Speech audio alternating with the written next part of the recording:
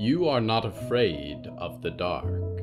You are afraid of what lives in the dark, and blends into the shadows so perfectly that it cannot be seen, and stalks unbidden through the forest behind you as you walk.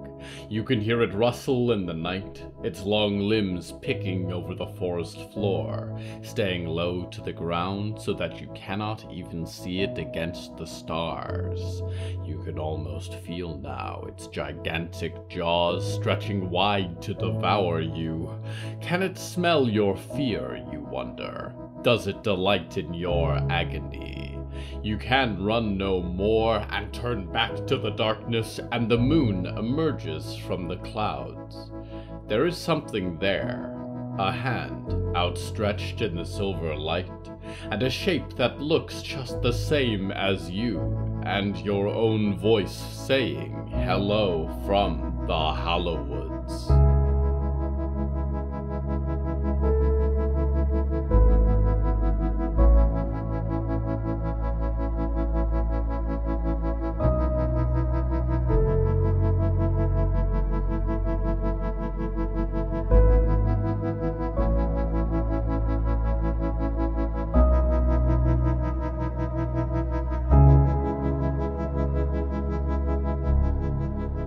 Right now, I sit among a collection of glittering items, wallets and pocket watches, doorknobs and diamonds, gold teeth and bone jewelry.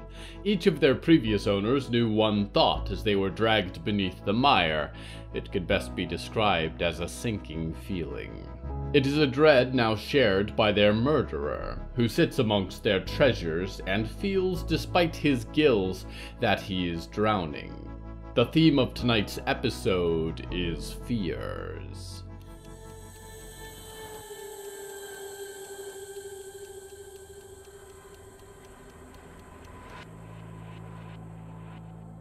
He should be back by now, Ricou thought.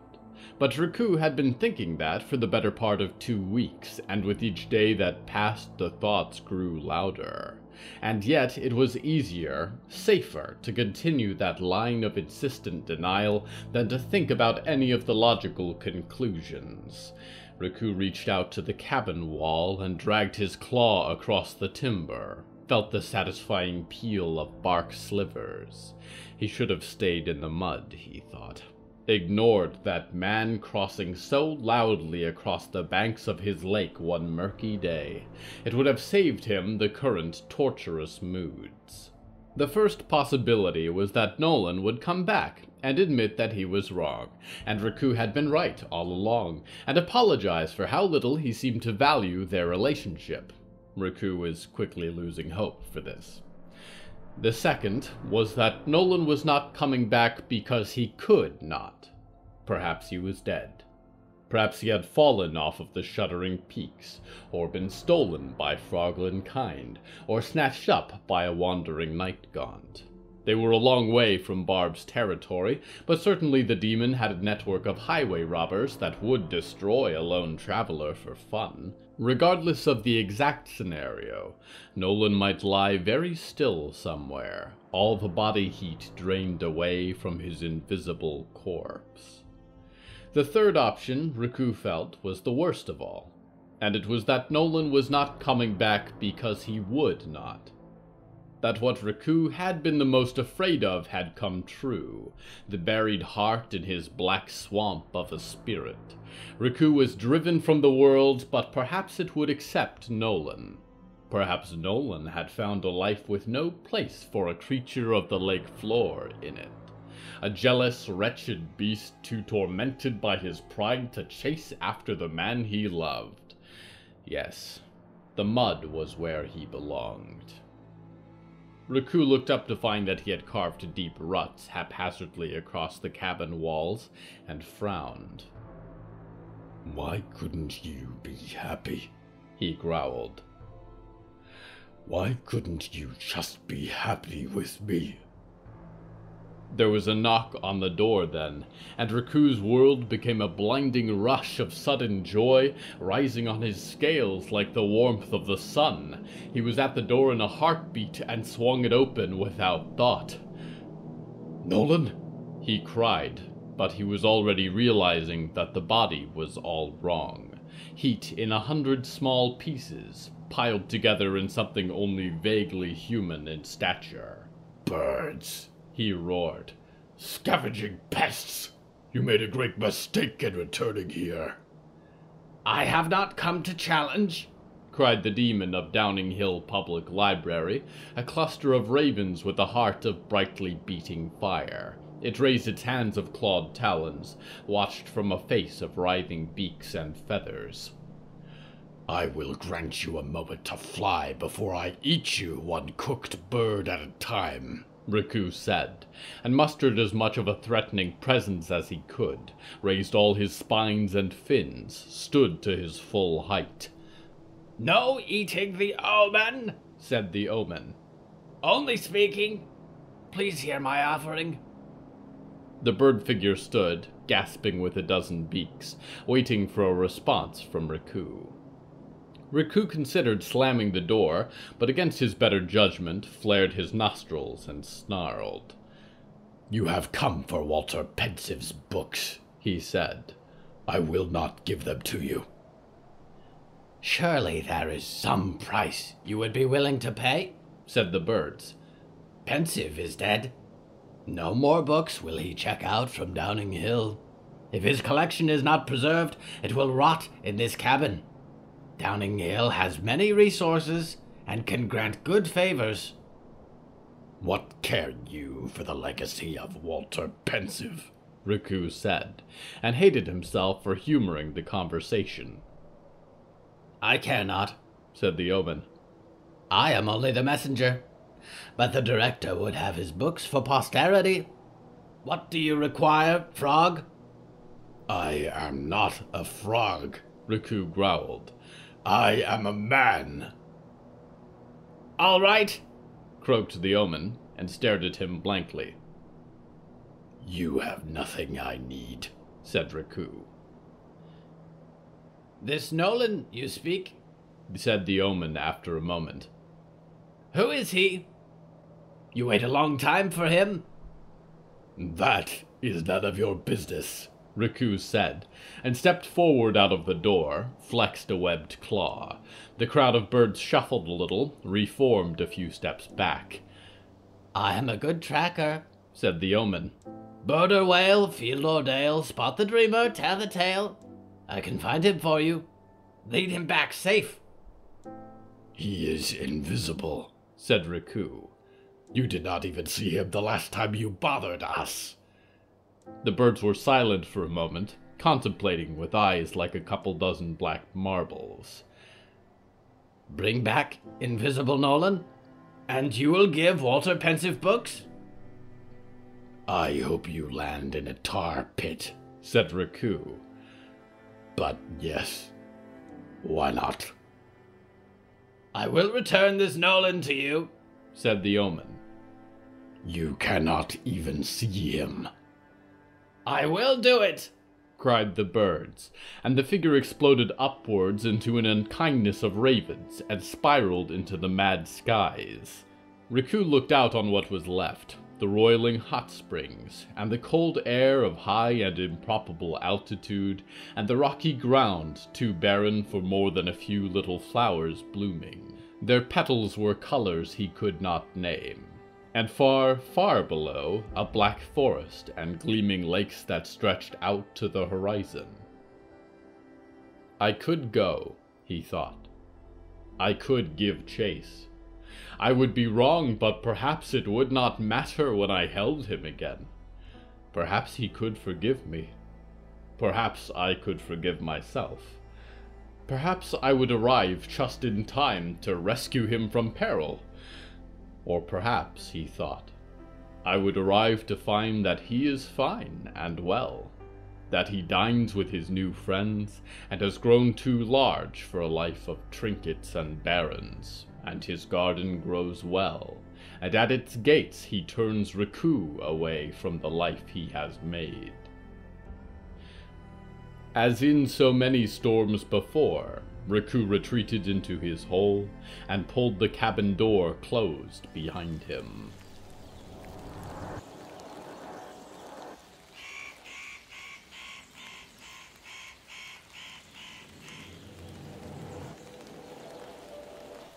What are you so afraid of? It's amazing how many options you have. Take your pick. You have a fragile mortal body that could fail at the slightest illness. For some of you, it was already on its last legs when you got it.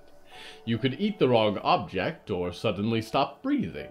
And everywhere you look are things that could inflict damage. The Hallowoods are home to many ravenous animals that are hard to kill and stalk you night after night, waiting for their revenge in the greenery outside your home. What is dead often rises these days to have a little snack. Those that do not rise dream of the end that is coming, of an end that is already here. That is without mentioning that your world is flung blindly, hurtling through the heavens at a colossal rate, full of turning gears and plots and engines that you are too small to put out of motion. Oh. Spiders. Really? You know that spiders, with rare exception, mean you no ill will. They are simply alive, like you. A little more perceptive? You do not have to change it. Clowns is not a better fear. There are many less clowns than spiders. Although you have a point. Clowns, unlike spiders, do mean you harm. We go now to one whose fears are coming true.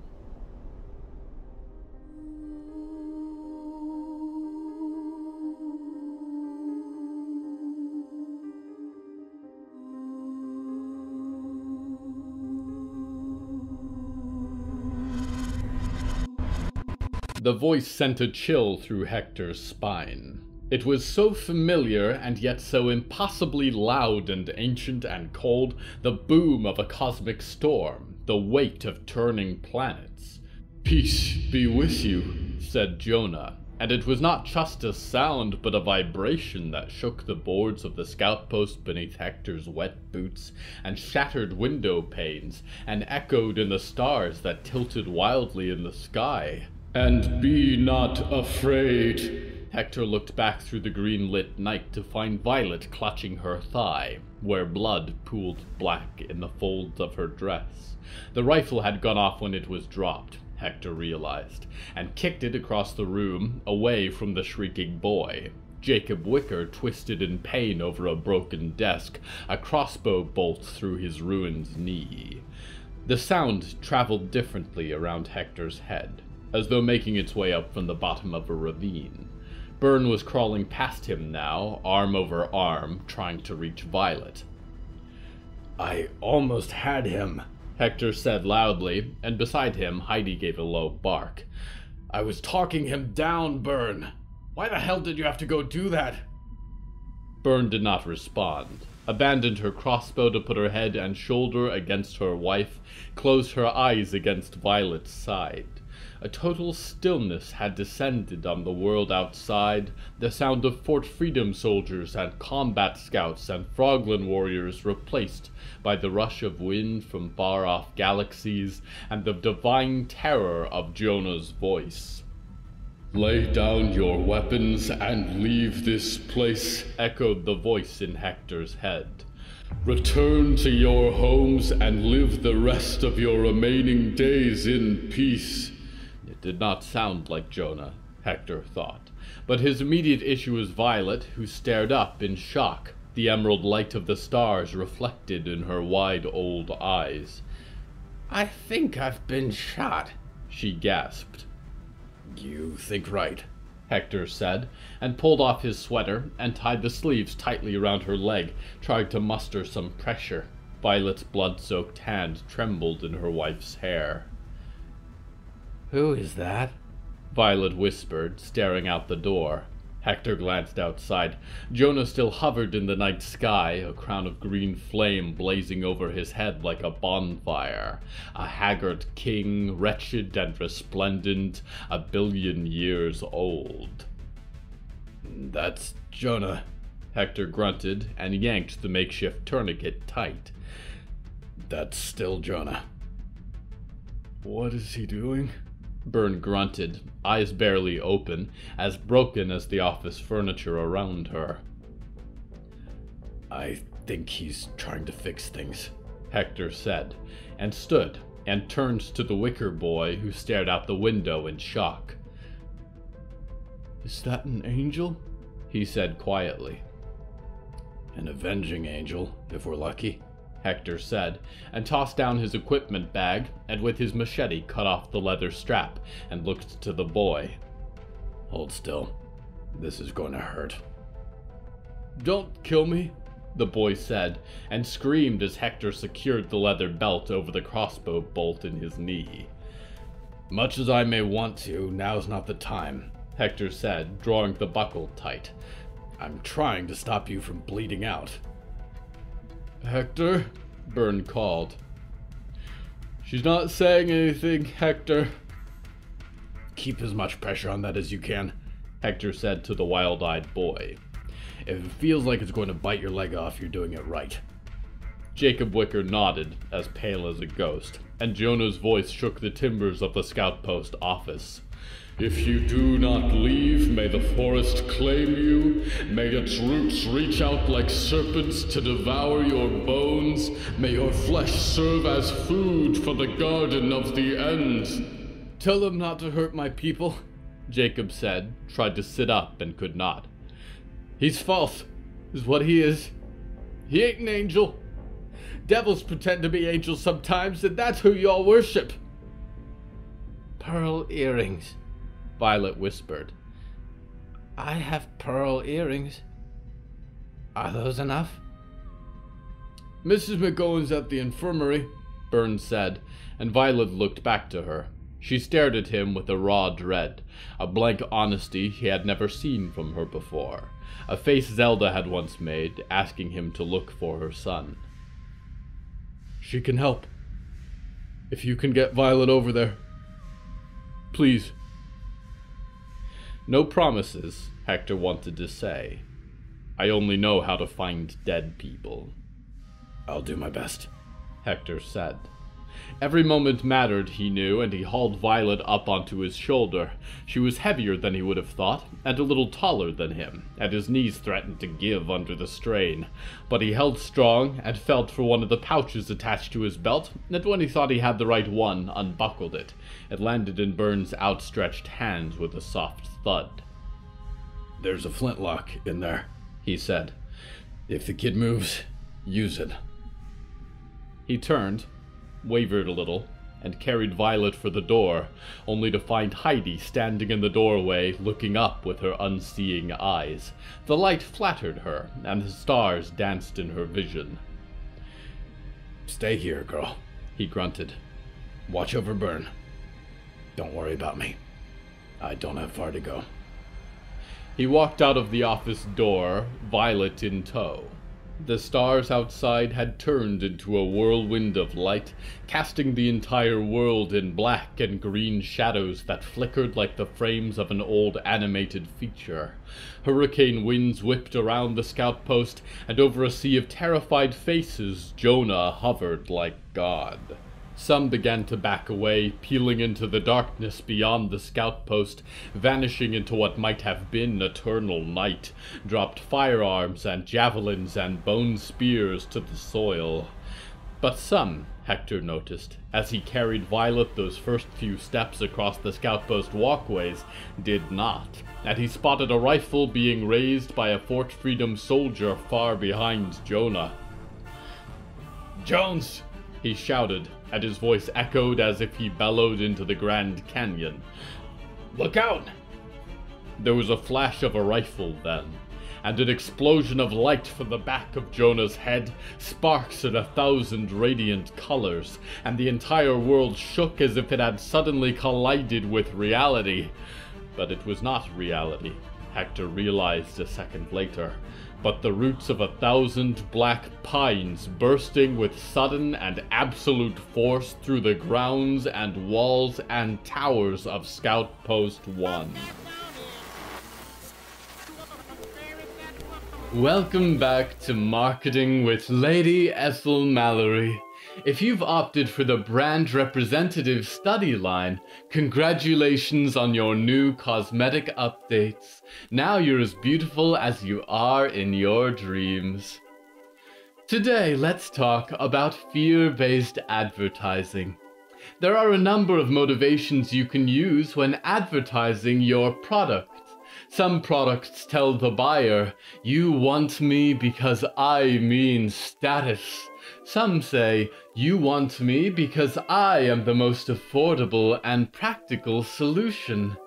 And some say, "If you don't buy from me, everyone you have ever cared about will meet a twisted, horrible end, and each of your teeth will fall from your jaws into the garbage disposal, and the gnashing world will break into your home and slash your tires and shatter your windows and light your home on fire, and make you watch the flames consume everyone and everything inside.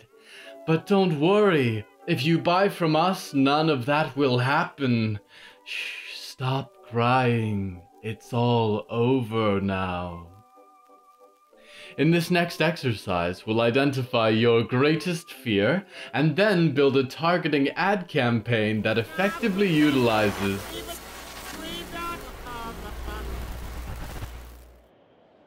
There is so much to say, Dreamer. But the scout post is cracking apart like a fractured bone, with many of the people we follow inside. We return now to Hector Mendoza. A kraken unleashed in the water, tearing through the walls of a pirate ship. An avalanche sliding through a series of cabins. A hungry earthquake pulling a city into its jaws. Hector thought briefly of each of these as the very ground of the scout post ruptured, twisted black roots reaching upwards and shooting through walls, snapping the guard towers like matchsticks, uprooting the great logs that formed the front gate. Scaffolds and ramps and sheet metal flew through the air, tossed in ever greater arcs by the crawling earth. Jonah's crown was the only light now. Flame that meant a primordial doom, and he stared up at the sky, mouth open in a wordless scream, starlight pouring from his head and arcing into great antlers and branches. Below him, a sea of people screamed as they tried to escape the rising grasp of the forest, pouring out of the scout post as the walls collapsed. Not all were so lucky. A froglin made a 30-foot leap and was impaled upon a twisting branch as it landed. A man was pulled directly into the sea of roots as if into quicksand. Hector was not sure whose man it was. Violet shuddered and he tore his gaze away from the man he loved. Violet was talkative and nosy and had never trusted him, and was about to die in his arms if he didn't get help. He dashed in quick footsteps then, his entire body protesting under the strain as the very walkway began to buckle and split apart. The infirmary door was cracking open at the behest of a tangle of roots rising beneath the walkways. He kicked it open and stomped down on a gnarled branch as he did. It slithered back a few inches in response. "Is that Violet?" a ginger woman said, looking up from a body on the floor. Hector stumbled over to an empty bed and laid Violet to rest on the blankets, gasps for air as he checked for a pulse in her purple-veined wrists. "She's been shot," Hector said as Mrs. McGowan hurried around him, gathering supplies. "Come on. Not this. Not now. You've got a wife waiting for you, Mrs. King. Think of her right now. Don't you dare stop thinking about her." He was not sure if she heard him.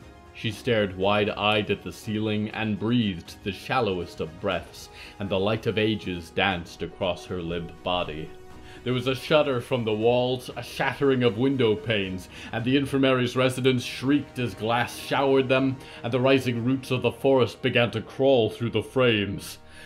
"What the hell is happening out there?" Mrs. McGowan said, hunched over Violet. "Same thing that happened to Solomon's house," Hector grunted and turned for the door. "I'm going to try and stop it."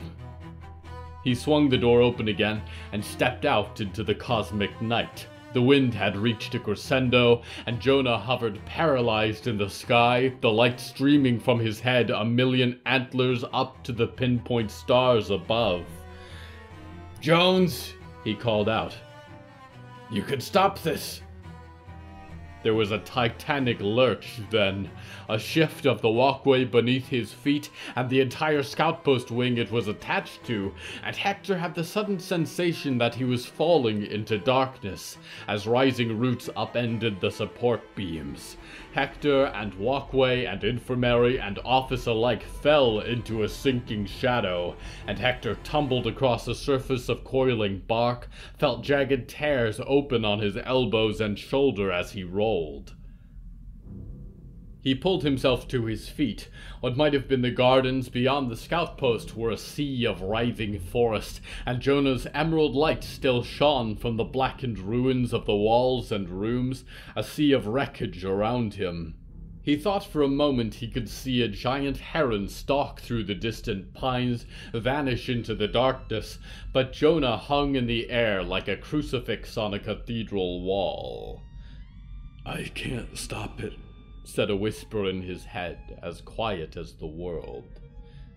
"You can," Hector whispered back. "I know you can. I believe in you. And you need to.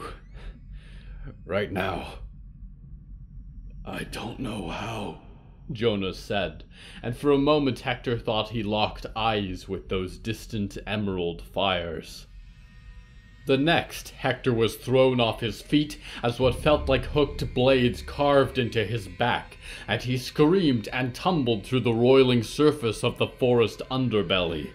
He looked up to find a huge black shape crawling towards him, eyes like dinner plates and teeth like needles.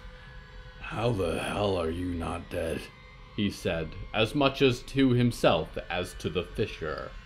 The animal was shattered, its legs and long-fingered claws twisted by the heat of a surplus grenade, fur blackened with soil and blood and water.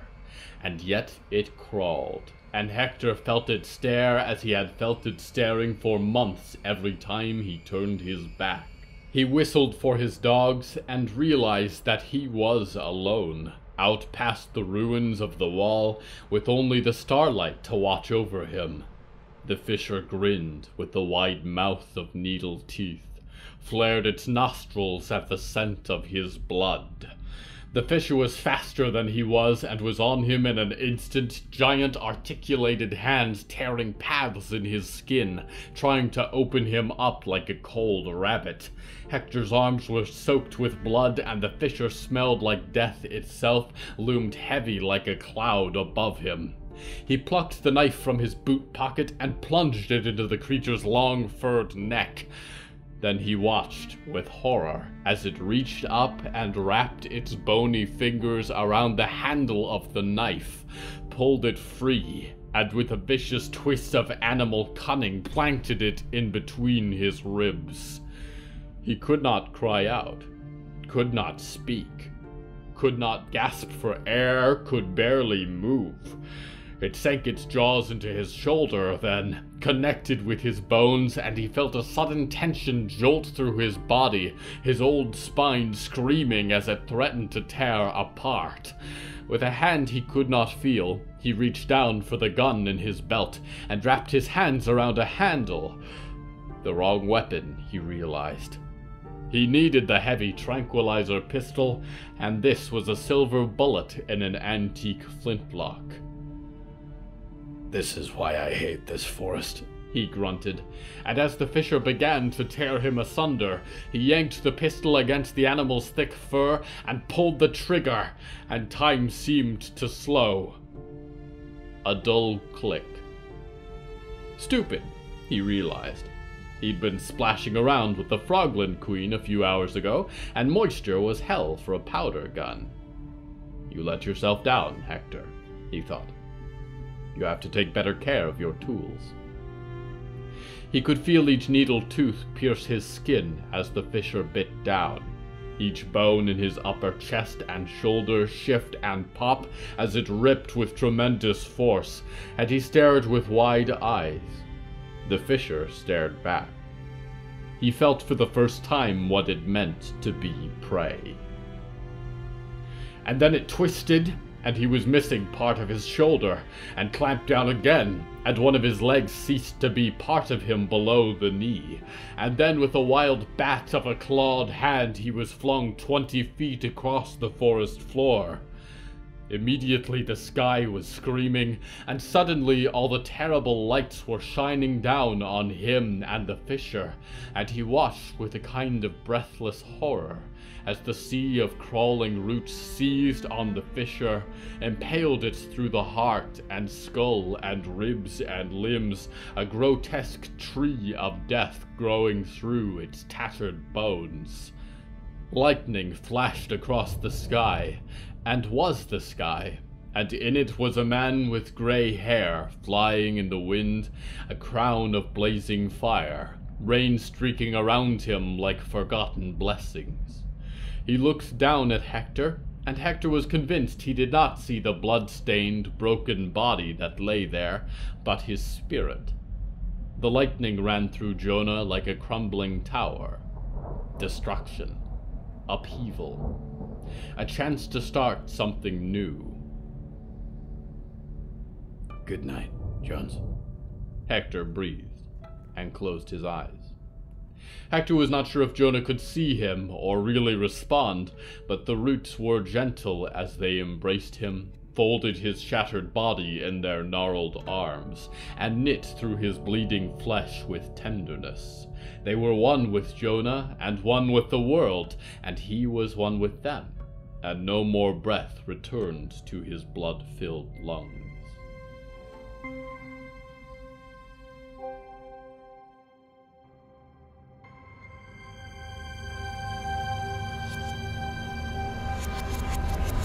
Are we afraid to lose a loved one? Or are we afraid of the after? Whatever lived inside of you dies. That joy, that unbridled happiness with which you walked in the world, that wonder for life and the pleasure they brought with their smile is gone in an instant, rendered to ash. And yet you continue to breathe, now empty. The fire is extinguished, but the clay still moves, breathes without purpose, beats without love. That is the moment. But the after is inconspicuous. It is the last thing on your mind. But when the moment has happened and the embers of their body are scattered to the wind, molecules rendered into nothingness, the beauty that they were reduced to memory, that is when the after begins. And you must rise with your dead heart, your empty shell, and stare out at the universe. Search with all your eyes, but you will not find them in it again. And despite that, you must continue to walk and run. You must eat. You must create art. You must speak, although your tongue is sand and dust. You must survive. And you must do all this knowing that you are secretly, inwardly long gone, rotted away. It would be easier to have died then with them, and at least been true, been nothing inside and out, but no. The incongruous after carries you on through eternity alone. I find that the cruelest of the two, dreamer. We go now to one who thinks of life, of joy in someone else, of a boundless future ahead of them both.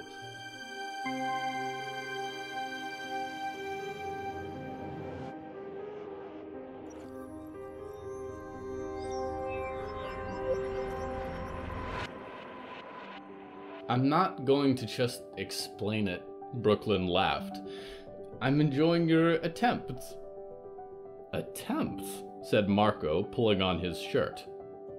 Ouch. Okay, well, Stone Maiden situation happens. That's day one. Freedom movements, Box Aries, that whole thing. Right, said Brooklyn, and watched Marco gather the pieces of his body armor. But then Ralph tips us off that Valerie and Riot are living in a bunker in Nowhere, Canada, and when Riot leaves in an RV, it shows us how to get in. So she's recovered, and a trap is left there for when Riot makes her way back. This was probably like in your mission briefing package when you were assigned to our security detail, Brooklyn said, and rolled her eyes. You get no credit for this. Shh, he said. I'm trying to impress you with my brilliant political mind. Now let's see. The lady goes up to oversee the Riot collection thing, and that's when I meet a certain lovely secretary. Here he lifted her leg gently and kissed her ankle and returned it to the bed. Brooklyn smiled and checked her watch and frowned. Hurry, she said. It's almost time. Right when we almost have Riot, the lady gets distracted by an old guy with ghosts, and we waste a bunch of time then trying to get his secret 13 herbs and spices. Time which the lady is fine with, said Brooklyn, because the more the Prime Dream is under stress, the more power Mr. Botulus will give her to try and fix it. That's the part that's crazy to me. Until Mr. Botulus is like, you're probably never getting her back for me, so I'll just make a Riot Maidstone myself. Get Valerie to cooperate that way, said Marco, and brought the plates of his body armor around his chest. Can you strap me in? Brooklyn sat up and went about cinching the buckles in Marco's armor. Which is where you get put on 24-hour drone duty to watch the real Riot, who gets left up in the forest. Meanwhile, the lady is furious because the other Riot and Valerie are Melanie's project, and Melanie is young and smart and pretty, and the lady is very petty. She is, Marco whispered. Brooklyn fixed her clothes and gathered what few things she could really call her own. It all fit into a purse, really. A few commemorative pens and a plastic snow globe with Box Polaris inside of it. She left the clipboard on the bedspread. Lady Ethel lets real Riot mess up Box Andromeda and get her mom back, because it'll ruin Melanie's reputation, so that when she tracks down other Riot and gets everyone back, she'll be the one in charge, Marco concluded.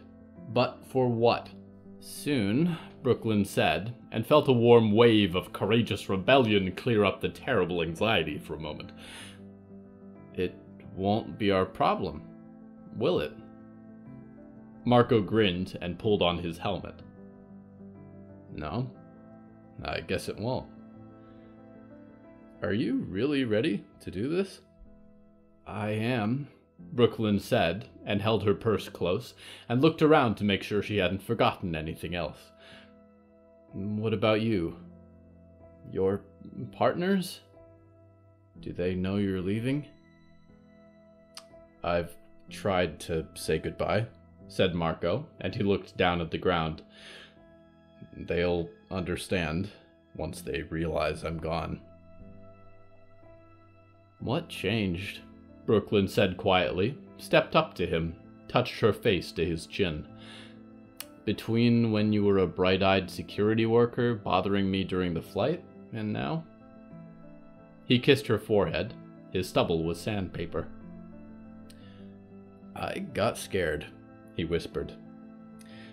Scared for a kind of life I might never get to have, and scared of what we do every day. Scared that I might only ever get to be with you in boardrooms and computer bays for the rest of our lives. I want something real. But you've changed a lot too. On that flight you were all, Lady Ethel is the best, and I get birthday donuts from Monty's. I'll miss the donuts, Brooklyn said, and fixed her glasses and stepped away, made for the door of her little room. But I'm scared too, and I feel worse about this job every single day. I can't be a part of it, knowing what I know. And out of all the places I could be, or the things I could go do instead, I don't like any of them quite as much as being with you. She opened the door and beckoned with an arm to the sterile hall beyond. Please, sir, right this way, she said. Stop with the customer service voice, he laughed, although she knew that the events of the next few minutes weighed on him as much as they did on her. The elevator to the deck level came quickly, and a small silver cube was set in the elevator wall, a single red eye blinking. "Boxy," Marco said to it as they rose. "Disable roof defense grid for Dreaming Box Cassiopeia. 10-minute security override, emergency measure, Stargazer." "Oh, you've tried to initiate a defense grid program that requires security identification," said the little silver cube, eye flashing. "Marco Torres," said Marco. "Roof defense grid disabled," said the cube, and the elevator doors swung open, and they stepped onto the great silver desert that was the roof of Box Cassiopeia. In the distance, somewhere over the rolling cliffs and mountains, there was the buzz of a helicopter. In the other direction, the ocean gleamed white in the sunlight. "Any minute now," Marco said, and held her hand as he began to walk towards the edge of the dreaming box.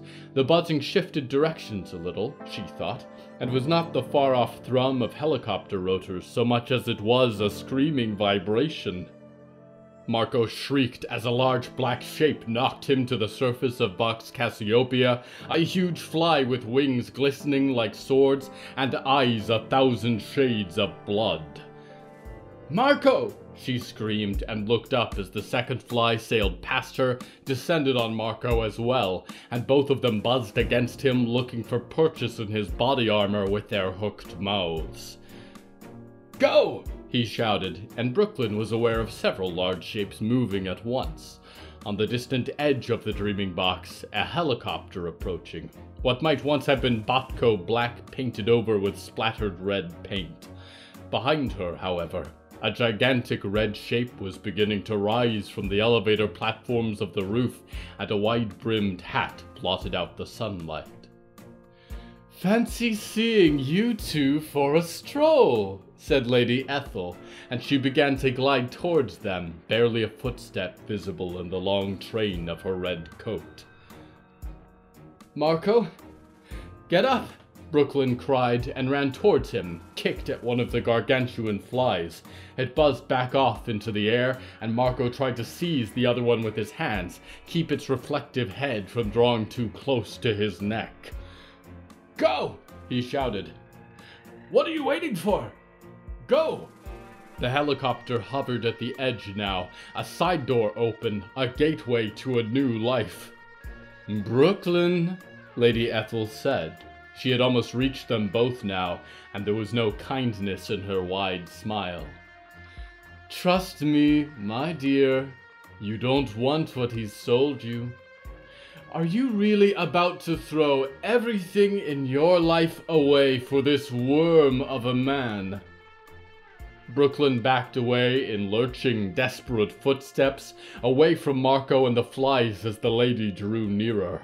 The lady stopped and waved the train of her coat across Marco's body. When the fur and velvet passed, he was plastered to the surface of the dreaming box with a thick tangle of a black veiny cord. Brooklyn could barely register it as the strangest thing right now.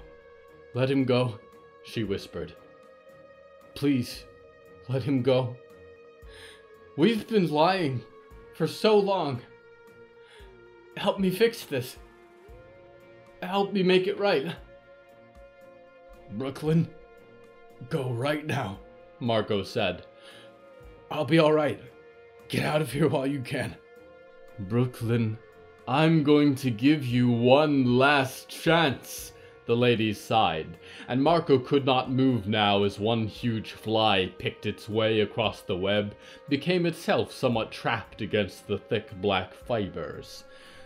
"You can go die in the wasteland, or you can stay, and very soon you will be the most powerful person in this company besides myself. All that hard work is going to pay off. Whatever he has promised you, it won't be worth that much." Brooklyn hovered, like the helicopter itself, paralyzed by the choice. Marco stared at her, waiting for her to run, and a trace of blood spattered his shiny black armor. She stared back. "I'll be back for you," she wanted to say. "You know that, right?" "I will be." "I know you too well, Ethel," Brooklyn called back. "And you smile when you lie." And then she ran, faster than anything, for the helicopter, and tried not to break down crying until she was safely through the door and into the morning sky.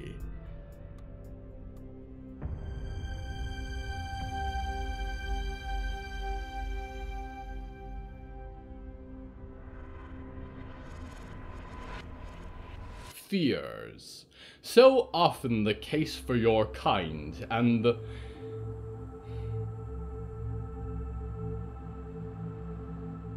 this is not easy. For you, I am sure, to dream of. But know that it is not easy for me, either, to dictate these stories to you. It should be. After all, I am not a part of this story. I am simply here to share it with a dreaming universe. It does not truly affect me. In the end, what happens to these little people on this singular dust mote of a planet? Your lives will all be over so quickly anyway, as though you had never existed at all, so it shouldn't matter. Shouldn't trouble an eternal watcher who has seen 1,000 worlds end across the cosmos before. And yet, I am afraid. For those we dream of. And for you. I thought it would go better than this, dreamer. I am afraid it may get worse. This is not the story I wanted for you to dream. Nevertheless, I will continue, in the hope that it will get better somehow. That these vestiges of darkness will melt in the light of some new sun. That there will still be a reason to fight. Until you are no longer afraid, I am your loyal host, Nickignick, waiting trepidatiously for your return to the Hallowoods.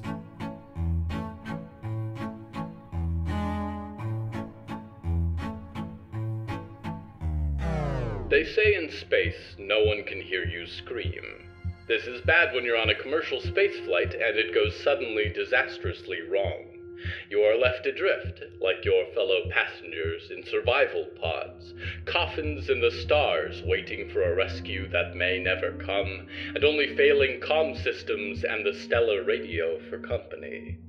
If you think you'd like that experience, you can listen to the Rogue Maker podcast, a whodunit mystery set in the wreckage of the Plutonic Flight 999. Rogue Maker features a full voice cast across its 10-episode run, releasing bi-weekly. You may even recognize voices like Alistair Stewart from the Magnus archives. You can find Rogue Maker wherever you listen to podcasts, or at www.roguemaker.space.